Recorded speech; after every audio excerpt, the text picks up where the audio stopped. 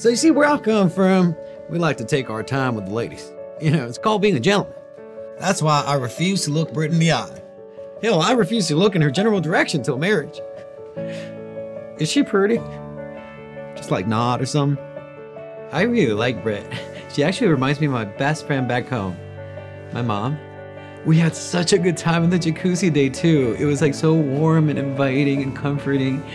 It was almost like being back in the womb or something. Oh man, if only. Yeah, it's cool that everyone's trying to play nice, but I'm here to win, straight up. That's why I gave everyone lice, including myself.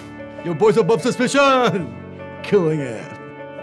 Yeah, I felt the group date went really well, even though I didn't get to talk to Britt as much as I would have liked. David. What's that? You've already been eliminated. I've been eliminated before the rose ceremony? Oh, wow.